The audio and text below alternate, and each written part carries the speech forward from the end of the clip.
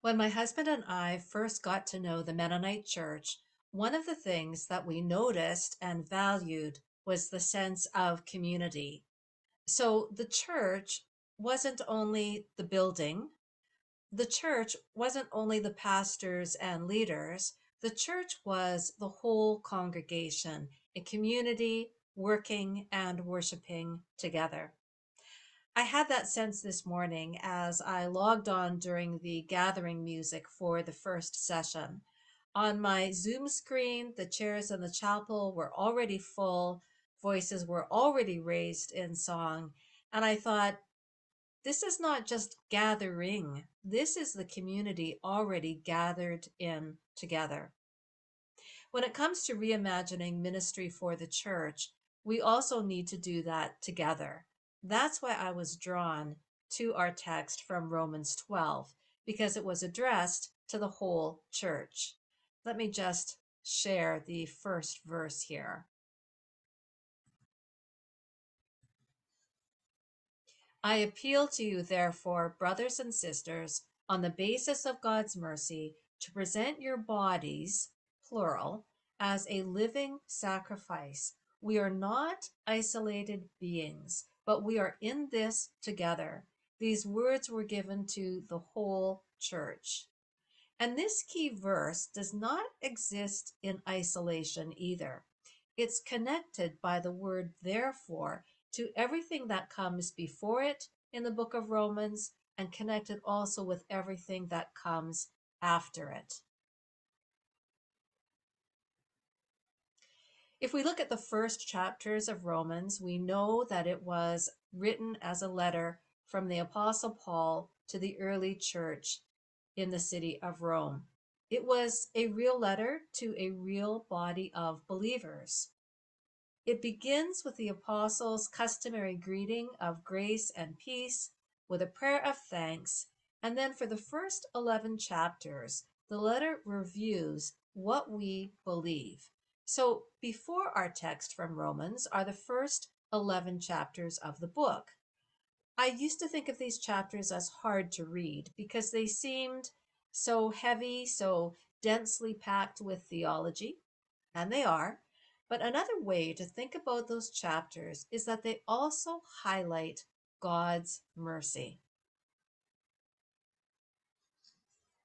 So Romans 1:16, the gospel is the power of God for salvation to everyone who has faith.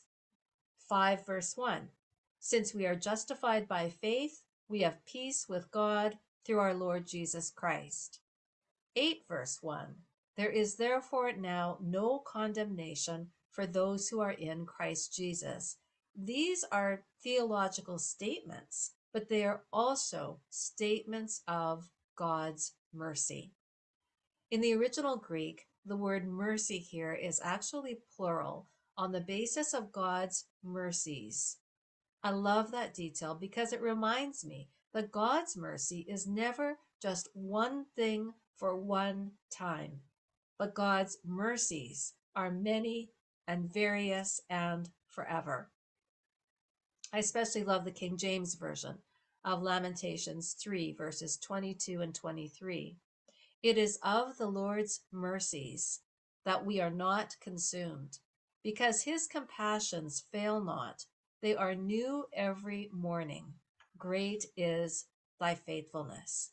Whatever happens in our lives, when we feel overwhelmed by too much bad news in the world, where there's too much upheaval in our personal lives, or the swirl of our anxiety over things real or things imagined, gets so great in a time of coronavirus and at all times, we will not be consumed by these things. For God's mercies never fail. We can depend on God's mercy to sustain us. The word therefore also connects with everything that comes after it in the rest of the book of Romans that focuses more on how we are to live. So Romans 12:10, be devoted to one another in love. Honor one another above yourselves. 13 verse 8, owe no one anything except to love one another. 15:2. Each of us must please our neighbor for the good purpose of building up the neighbor. This is just a rough overview, but it's one way of understanding the book of Romans. The first chapters focused more on what we believe about God's mercy, then the last chapters focused more on how we are to live on the basis of God's mercy to us. Our text is the hinge connecting these two parts of the book of Romans together. Therefore, present your bodies as a living sacrifice to God. Do that on the basis of God's mercy and then live it out in your daily life. In the Jewish sacrificial system, it was understood that when a person presented an animal to God as a sacrifice, that animal became God's property. It didn't belong to the person anymore. It belonged to God.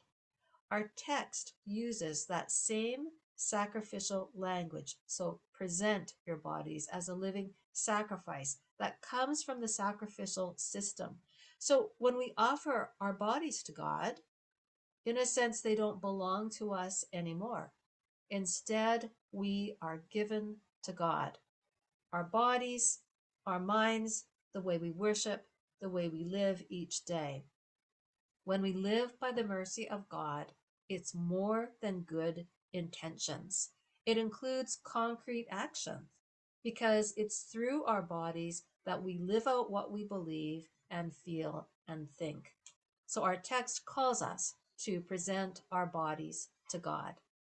Eugene Peterson puts it this way in the Message: take your everyday, ordinary life, your sleeping, eating, going to work, and walking around life, and place it before God as an offering. That's our act of worship, the verse continues. Just as much worship as when we pray, when we celebrate communion, when we read scripture, when we gather over Zoom or worship in person. Whatever we do, brothers and sisters, we are given to God. Then the rest of the book of Romans sets this out in more detail. So, for example, Romans 12, verses 9 to 17, on the basis of God's mercy and presenting our bodies as a living sacrifice given to God, this is how we are to live. Let love be genuine. Hate what is evil. Hold fast to what is good. Love one another with mutual affection. Outdo one another in showing honor. Do not lag in zeal. Be ardent in spirit. Serve the Lord. Rejoice in hope. Be patient in affliction. Persevere in prayer. Contribute to the needs of the saints. Pursue hospitality to strangers. Bless those who persecute you. Bless and do not curse them. Rejoice with those who rejoice. Weep with those who weep. Live in harmony with one another. Do not be arrogant, but associate with the lowly. Do not claim to be wiser than you are.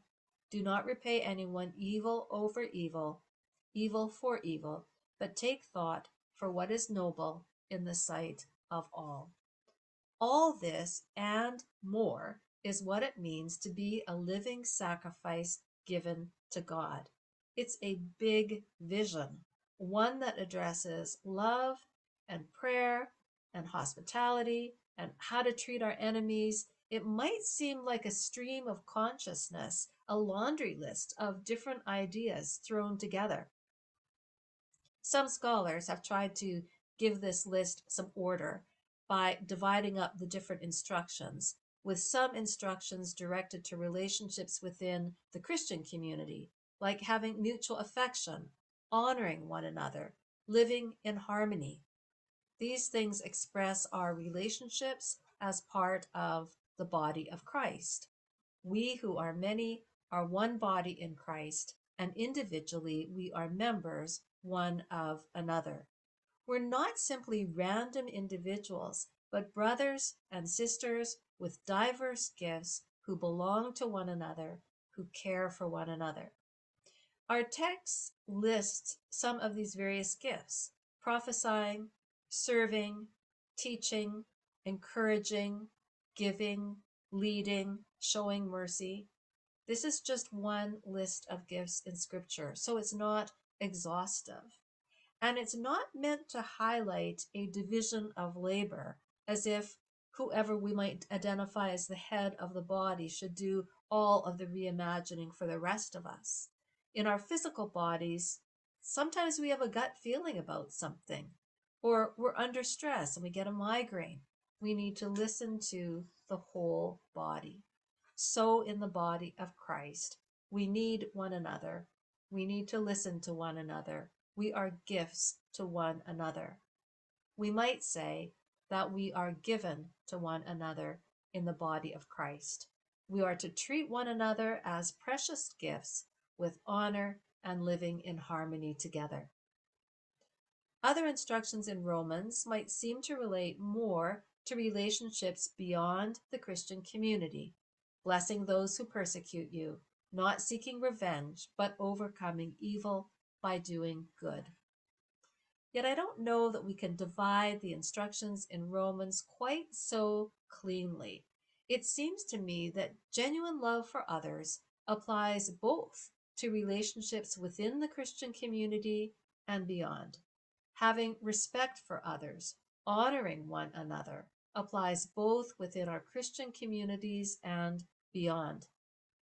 Living out what we believe, living on the basis of God's mercy, embraces both our personal and our public life, both our family and church circles, and the wider circle of the community and the world. So we might say we are first given to God, given to one another in the body of Christ, and also given to the broader community. So Romans 12:14, bless those who persecute you, bless and do not curse. 12 verses 18 and 19, if it is possible, as far as it depends on you, live at peace with everyone. Do not take revenge, but leave room for God's wrath. 12:21, do not be overcome by evil, but overcome evil with good. Throughout Romans 12 and following, there is this countercultural, non-conforming way to live. When voices in our wider culture say, if it feels good, do it, Romans says, hold fast to what is good.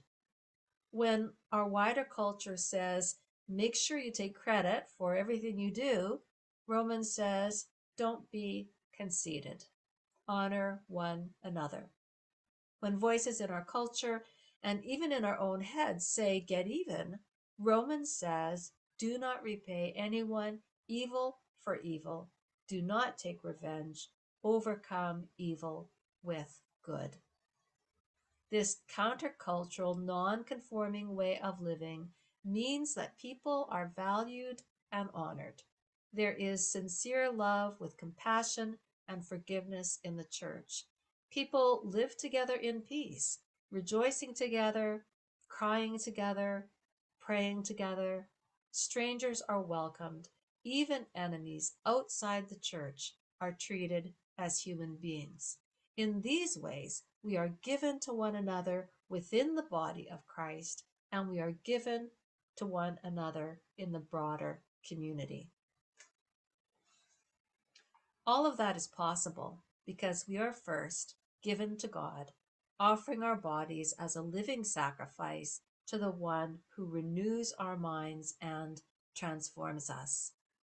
In his earthly ministry, Jesus called all people to himself: fisherfolk, tax collectors, prostitutes, a Roman centurion, a man who was mentally ill, people who were crippled, people of all walks of life and all ages, and each person was transformed. No one stayed the same. Simon and Andrew left their boats to follow Jesus. Levi left his tax collecting booth. A woman was healed from a chronic illness and restored to her community. Those who were lame were healed. Sins were forgiven. by the mercy of God, being part of God's community meant being transformed. For the church in Rome, part of this transformation is described in the first 8 verses of Romans 12 that we heard earlier. Instead of thinking of yourself more highly than you ought to, think of yourself with sober judgment. Instead of looking out for yourself as number one, remember that you are members of one body. And this is not only a new way of thinking and remembering, it's a new way of living. By the grace of God, the believers in the Roman Church could live this new life of transformation, and we can too, transformed from the world's indifference to a life of compassion, transformed from being concerned only about themselves to considering the needs of others. After I had pastored at my former church for about 20 years, I was feeling a little restless. Everything seemed to be going well. The church had recovered from the abrupt pastoral departure years ago. There was both stability and energy for the work of ministry. The church was growing with new people. The church had always been a strong supporter of the wider Mennonite church and overseas mission, and they still were. But I wondered about doing something more locally, not only supporting mission around the world. I could see we wanted to continue to do that, but what about in our own community? So as part of my regular pastoral review at the time, I shared this with our personnel committee. I said to them, I know that reviews often focus on how things have been going leading up to this point and where are we now. But this is what I'm feeling. And for this review, I'm interested more in where are we going and are we going there together? So they added a few questions to the usual review to test that idea of greater community engagement as a church. I mean, maybe it was just me, and maybe I needed to find a way to volunteer and be more engaged in the community. Or was this something for us as a church to reimagine together? In that review, we confirmed that the church also seemed ready to move in the direction of more community involvement. As we imagined what that might look like, we were presented with 2 opportunities from our immediate context. The first came to us from a member of our church who worked for a community organization. She told us that our city was looking for churches willing to open their buildings for overnight shelter in extreme weather. Now, Abbotsford doesn't get the kind of extreme weather that some of you might get, but when the temperature drops below freezing, and because the winters here are so humid, it's cold and wet and miserable to be living on the street at night. So we put out a call for whoever might be interested in exploring this idea. We had a gym, we had a large meeting room, and soon we had willing volunteers who signed up for training, who signed up for overnight shifts, who were willing to organize and provide food and to pray. A second opportunity came from a Vietnamese Mennonite church in Vancouver, which was a little over an hour's drive away from Abbotsford. They said, there's no Vietnamese church in Abbotsford of any denomination, but there are about 1,000 Vietnamese people in the city. So they asked if we might partner with them and with our regional church to start a new work. The Vancouver Vietnamese pastor would commute out to Abbotsford to provide some leadership. Our church would provide meeting space. Our regional church would provide some seed money. And all of us together would partner on a steering committee for this new work. By the time I left the church, we had a vibrant Vietnamese ministry of some 30 people, about half children and youth. They operated as a church within our larger church with a Vietnamese pastor who functioned as part of our church staff. That small group would host outreach events, banquets for up to 100 Vietnamese people from the community, and they supported the work of the Vietnamese church in Cambodia. This is just a small picture of reimagining ministry together as a body that included our congregation, our regional church, and the wider community. You quite likely have examples of your own and will go on to live out that kind of reimagining together in many different forms. In view of God's mercies, then, let us be transformed and live transformed lives. Come, let us reimagine together, for we are given to God and given to one another in the church and in the wider community.